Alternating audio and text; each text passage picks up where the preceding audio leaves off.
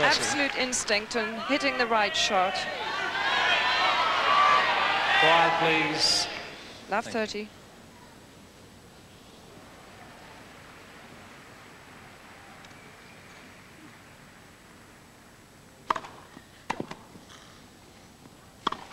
Well played. 15-30.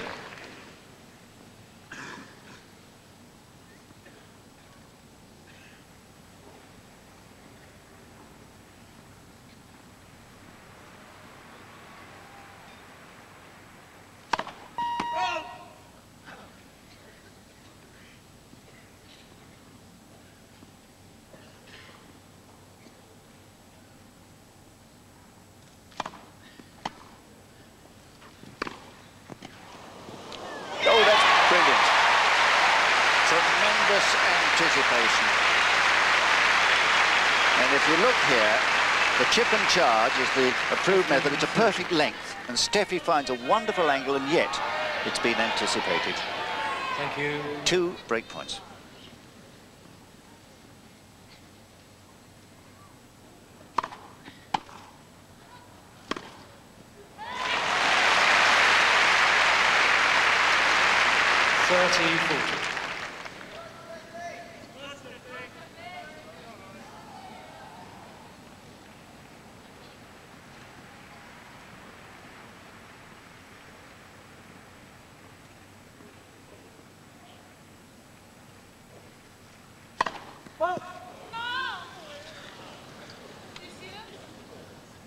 You rarely see Steffi query a call, so she's a little bit overwrought at the moment. Of course, a tremendously important moment.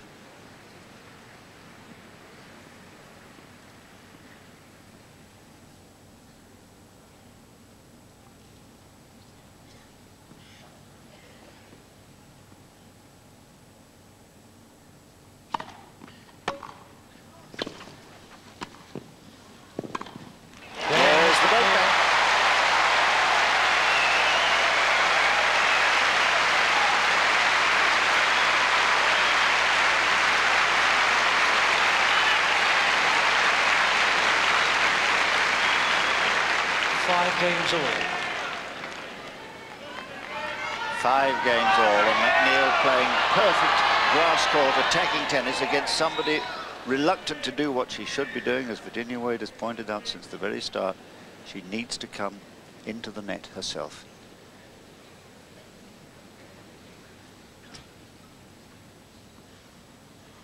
Five all.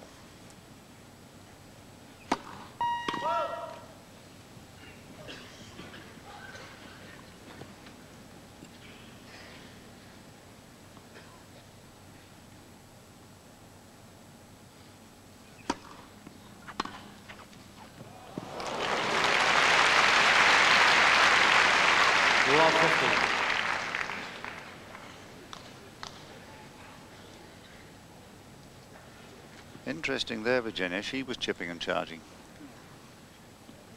She can do that, and also it was interesting that Laurie didn't want to hit that ball. She was begging it to go out.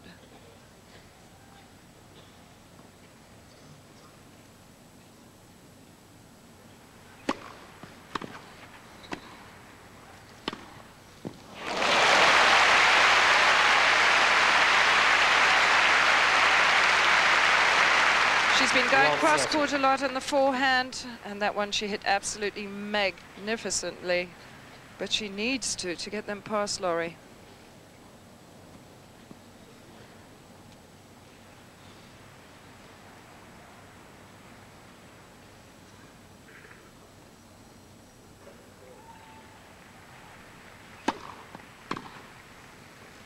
Hi.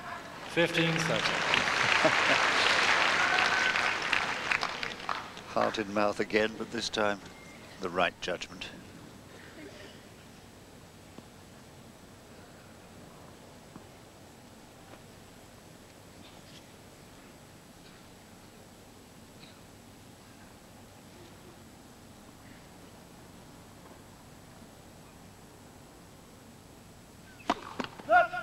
First service.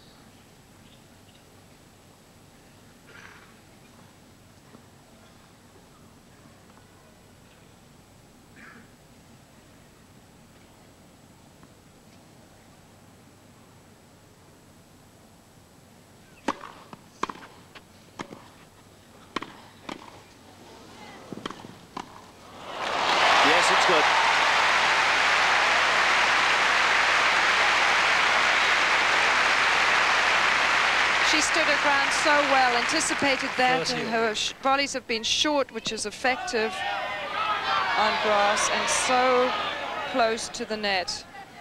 Again, Steffi doesn't really like to lob, but she was hanging over the net there. 30 all.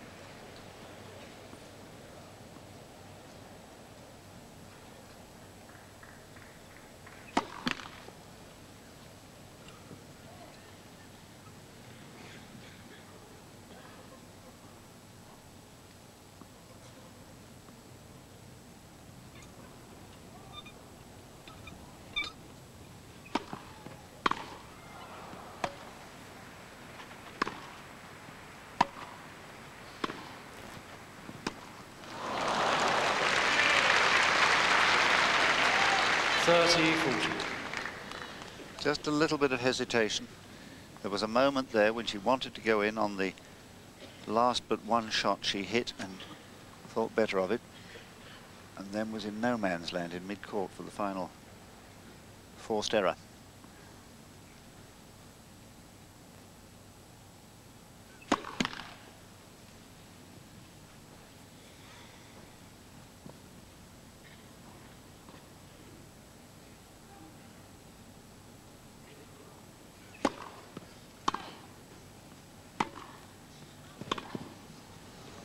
Juice. You know, every time she's faced a nasty moment, she's come up with the right shots. There, that running round to hit the off forehand to such an acute angle was exactly the right shot.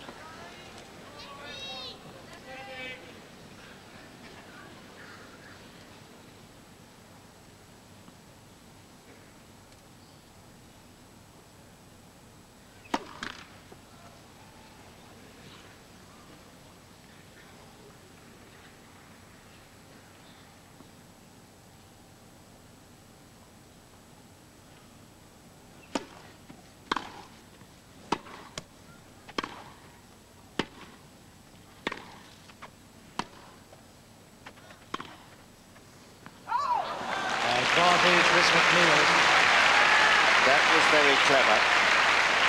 Waiting for the right moment to go for the backhand, and it was deep. Steffi overhitting.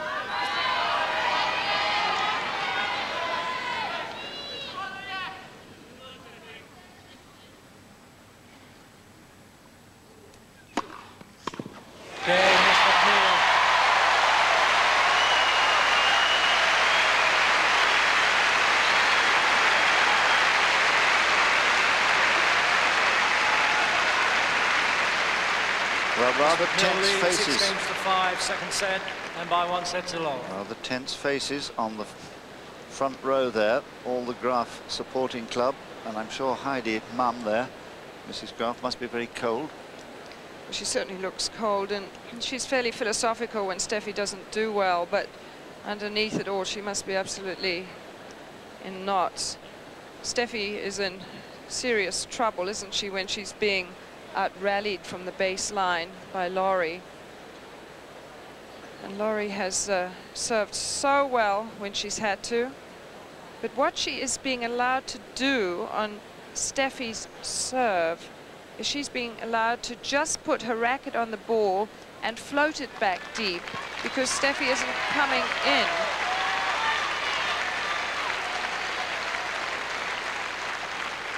Time.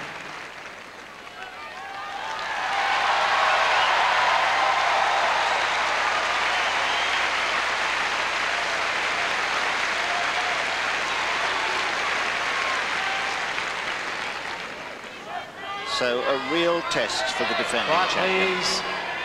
Quiet, please. Thank you. At 5-6 in the second set.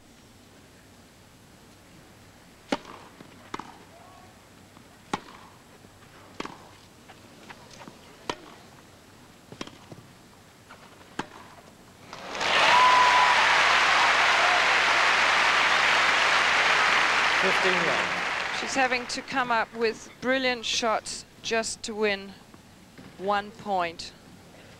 And she's not even getting too much out of her serve.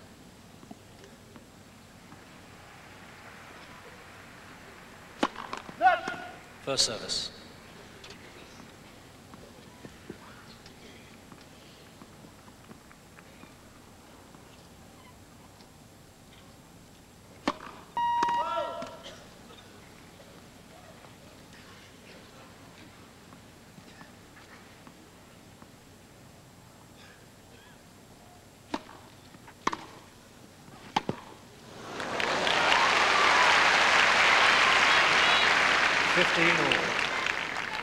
forced into error by the quality of that return of a very deep second serve, which I thought actually was dangerously long, but it was all right. 15 all.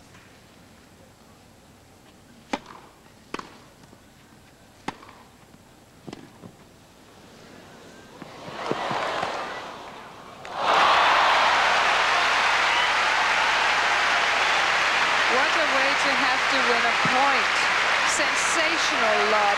Hasn't she lobbed well? 30-50. Somehow Steffi managing to rifle one more. How lucky that McNeill didn't follow in that excellent lob.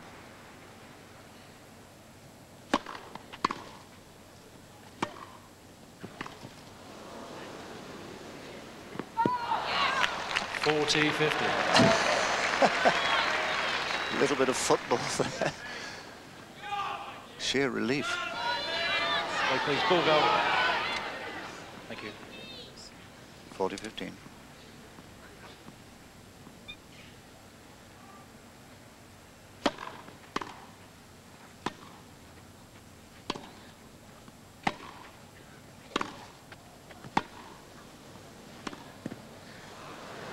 Game is Graf.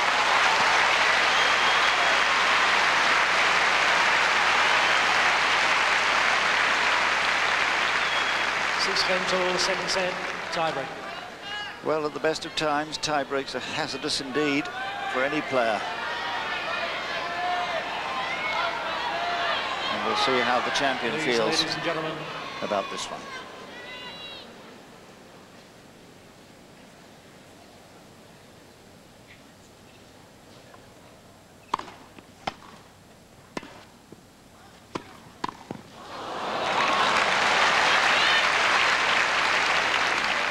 Zero, Miss Graf.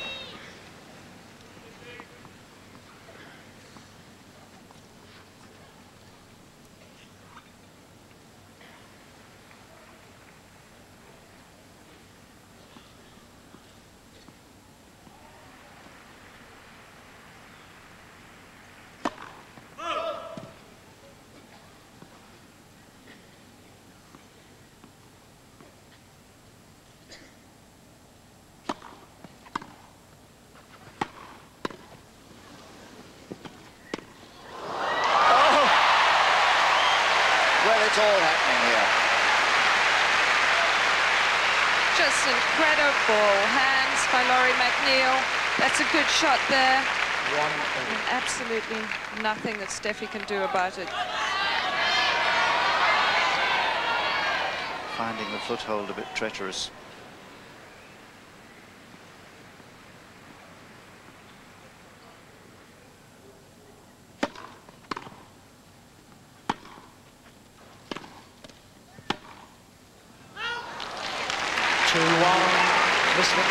Well, the lady they christened Fraulein forehand is failing on that wing now.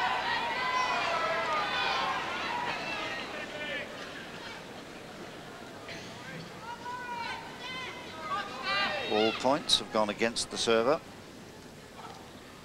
McNeill 2-1.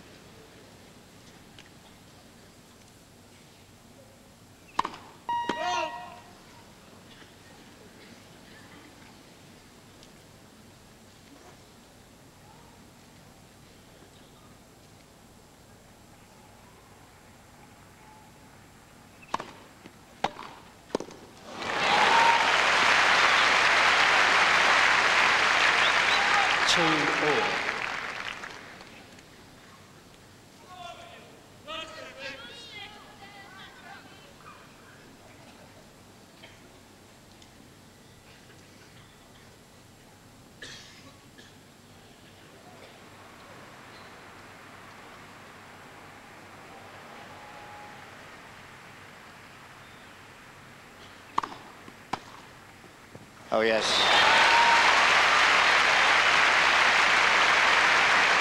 3-2. Just managed to connect a little bit earlier on that one. It was a pretty quick serve, 90 miles an hour. Good return. And still, every point has gone against the server. 3-2.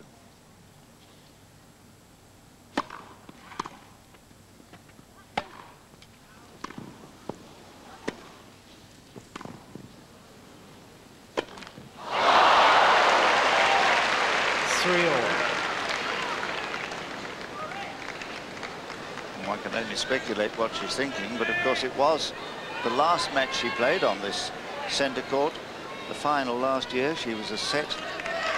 Rather, she was 4-1 down in the final set. 2 breaks then, and came through. But a tie break's rather different. There's no time really to dig in. 3-all.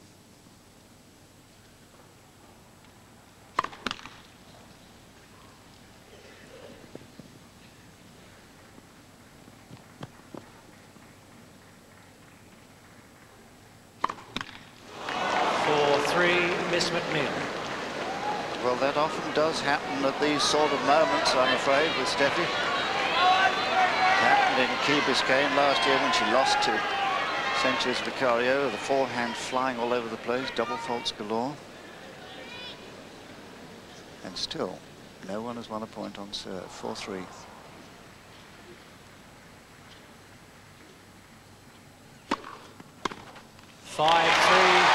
Miss McNeill.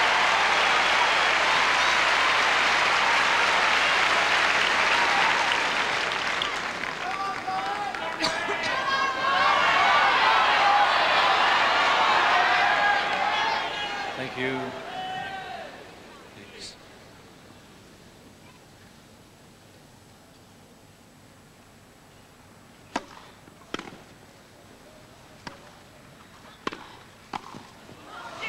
Great play.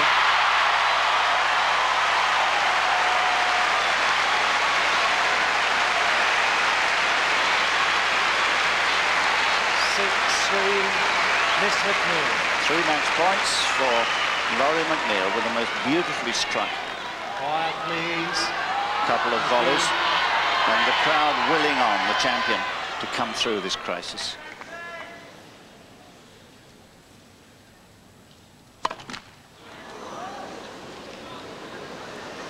Please.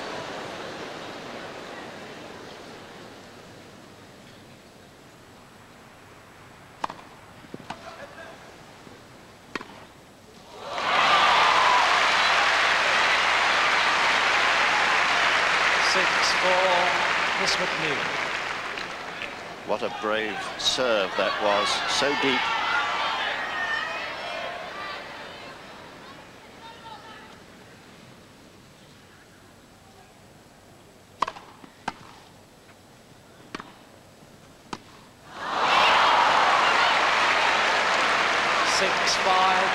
Miss McNeill.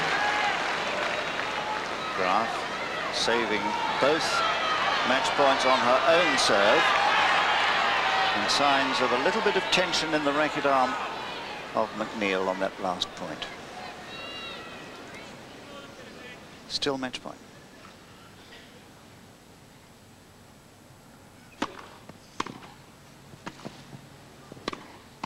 She's done it. 7-5, 7-6.